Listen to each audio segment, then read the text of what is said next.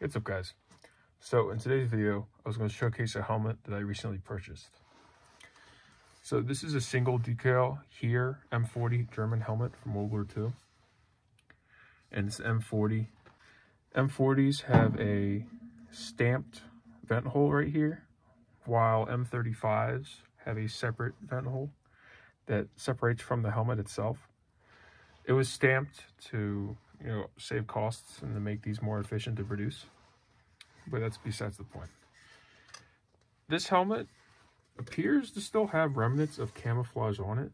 I am 99% sure that there used to be camouflage on this helmet, and over time it has faded and worn away. Now, this was apparently a barn find. A lot of helmets nowadays are just labeled as barn finds to try to, increase their value. But I do actually believe this is a barn find, as the complete back of the helmet is rusted, while the front of the helmet is in pretty good shape, actually. Now, the liner is completely gone. The only thing left is a liner band, which is also quite rusty. But like I said, the paint on the front half is in quite good shape.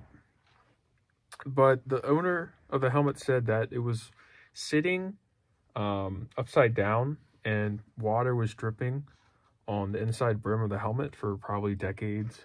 So that's why it's rusted like this, which makes sense. So I really do believe that this is an authentic barn find, as something like this would be quite hard to reproduce, but not impossible.